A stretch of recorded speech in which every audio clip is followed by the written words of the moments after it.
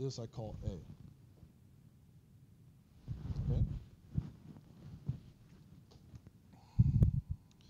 Now you remember I talked about we're going to solve this thing is we're going to create a residual, right? Remember, the residual is sort of the out of balance, the out of balance vector, right? So if I just guess the W and put it into that equation, it's not going to be equal to 0, right? If I guess the correct W, then it's equal to 0.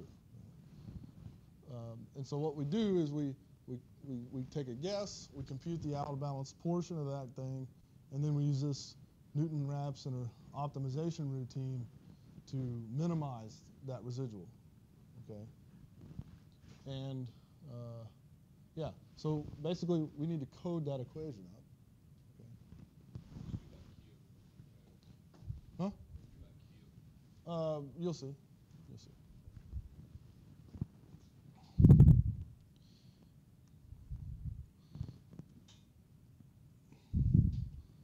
So by the way, that elastic influence function, it's the same every time. So it's just a sort of an initialization step.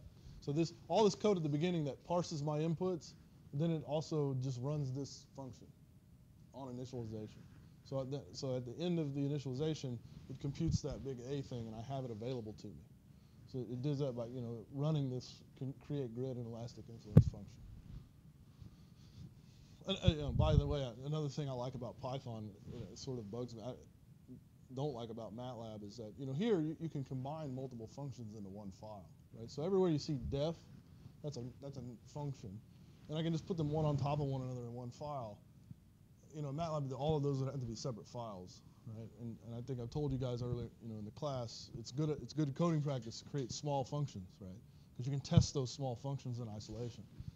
Well, what that means in MATLAB is that you have a whole damn file system full of files for every tiny little function, right? And it's sort of annoying. Okay. So now I'm gonna create a function called compute residual. Okay.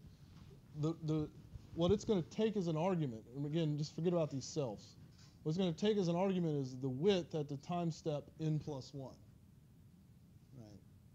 That's my guess, right? And we're going to try to reduce this thing, or get to the correct value of this thing, so that the residual vector is zeros. Right. That's the goal. So.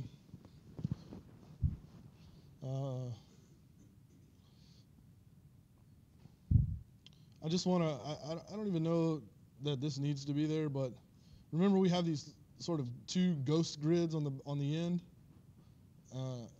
I just want to just ensure that they're always 0.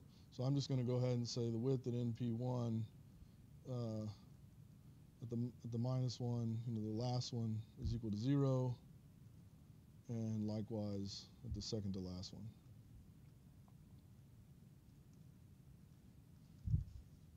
Okay.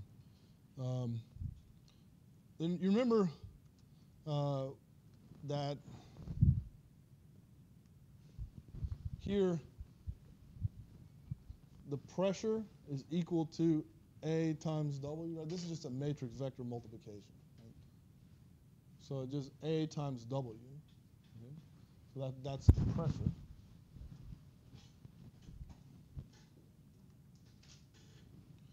So that's just, in the syntax of NumPy, the dot product of A with NP, the width at NP1. So the width is coming in as an argument. It's going to have the the length that's associated with this guy, and that will do a matrix vector multiplication and return me a pressure vector. Okay.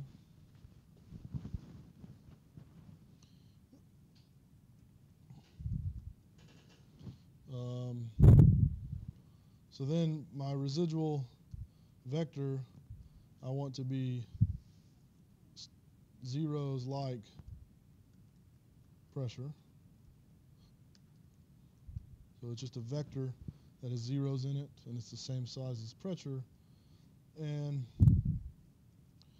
now we're going to code that up. We're going to code this equation up.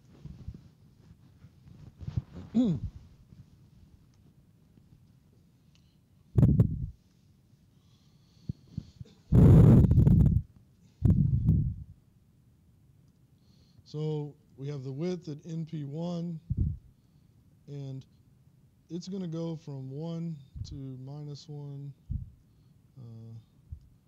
and that's cubed minus width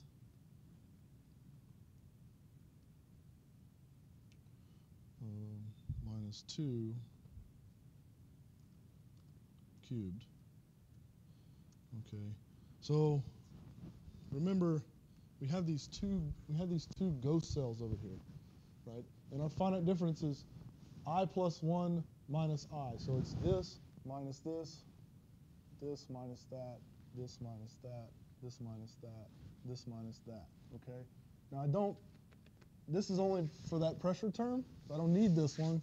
So I'm going to, this is all I really need to compute, because those are 0, because the width is 0, and the pressure is 0. Right? So I don't need to do my computation over those dummy ones.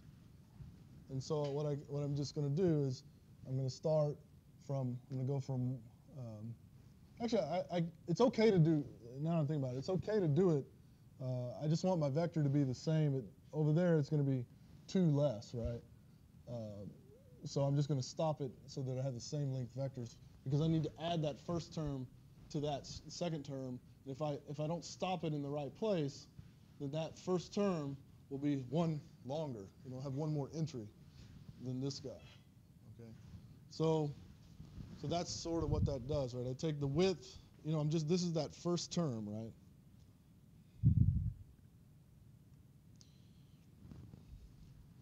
So I'm going from 1, which is the second entry, to 1 from the end. I'm leaving off that last grid block. And then I'm going from the beginning, which is the first entry, to 2 from the end.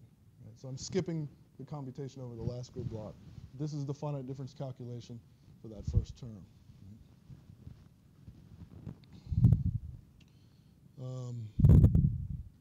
And then I divide that by dx, the grid block size. Then I multiply that by the pressure gradient, right? Pressure, and it's also going to use that same forward difference approximation.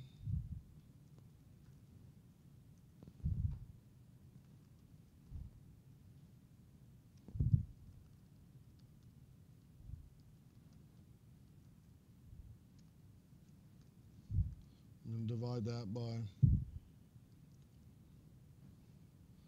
dx.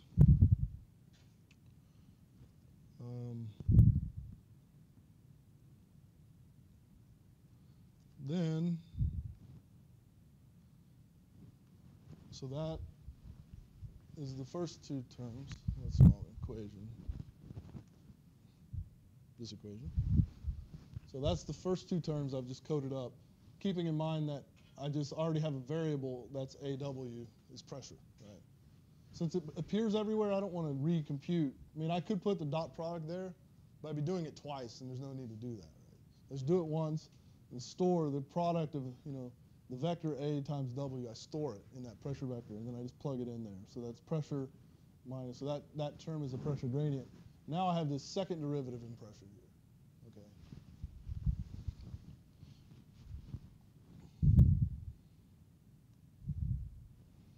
And so the second derivative is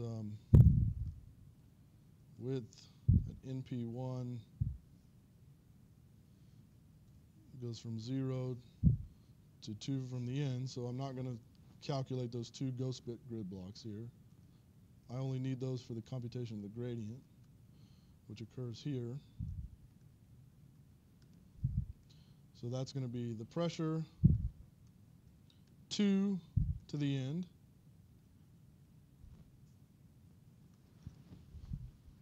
So remember, I'm doing a backwards difference. So I want to start here because I'm going to subtract that one and that one, right, to get my second derivative. And that goes all the way to the end. So I have here at the end, I subtract that one and that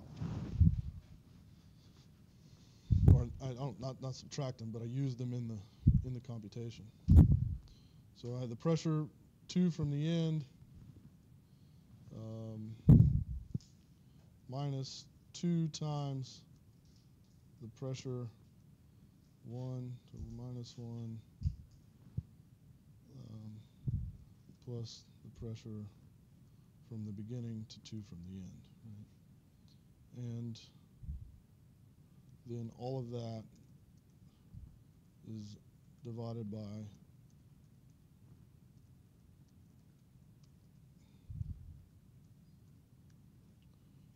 squared.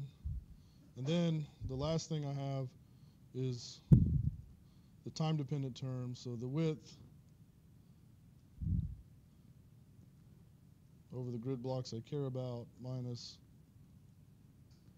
the width. And here, this is what I have a variable that I'm going to store called the width. This is the old width, if you will, or the width of the previous time step. So this should be actually width at NP1. So this is the value I'm going to store from time step to time step. This is the value that comes in as an argument that I'm trying to minimize, right? So at the end of the minimization routine, I'll actually do a swap where this will become that, right? The old width. Because I'm going to store the width at every time step as the simulation progresses.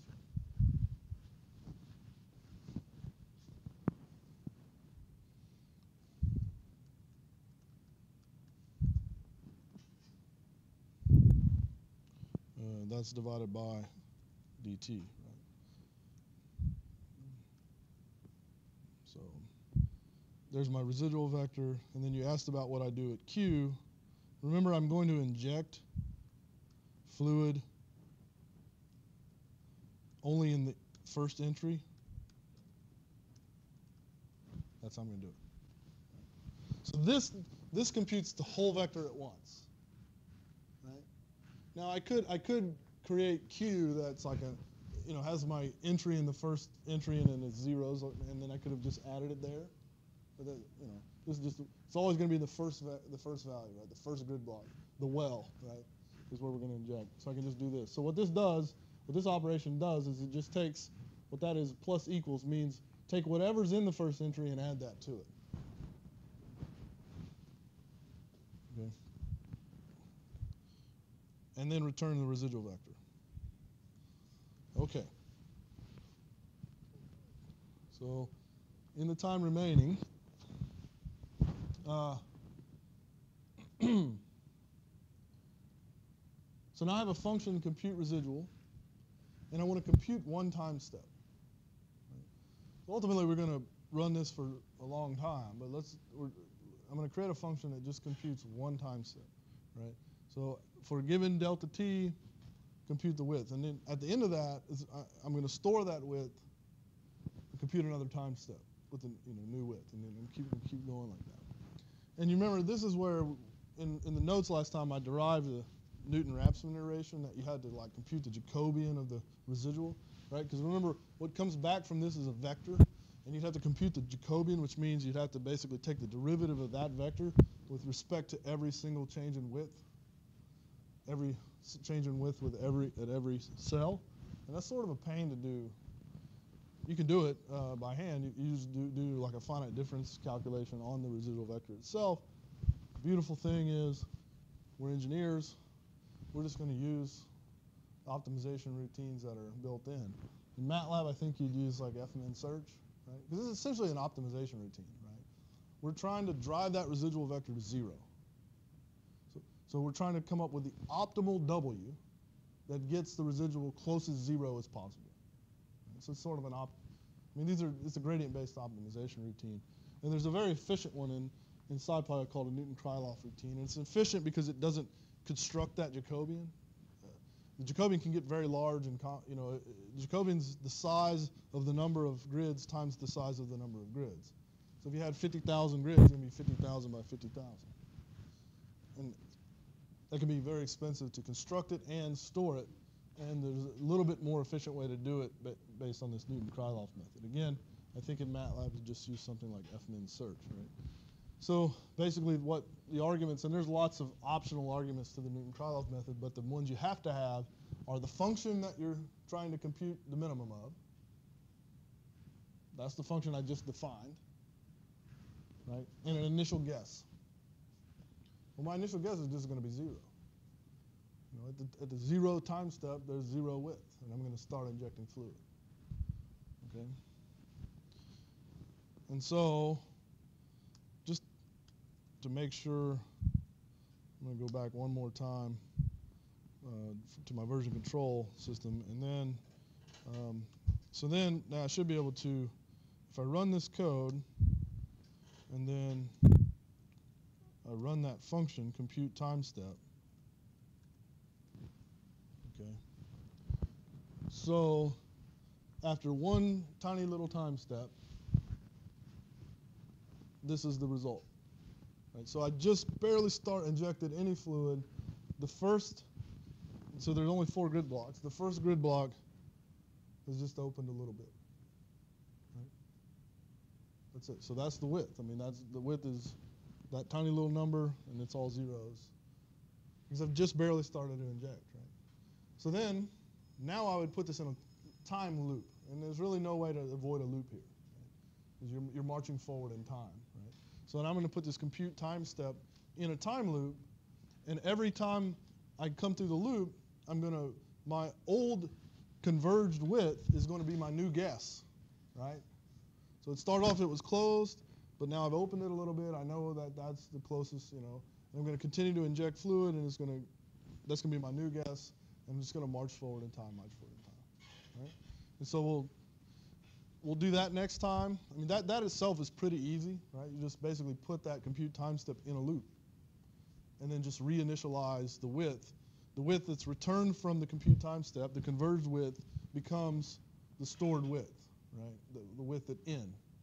And you just loop over that, and that'll do that. You know, that's pretty easy. So I may actually come to class with that done, because it's just one loop, one tiny little loop.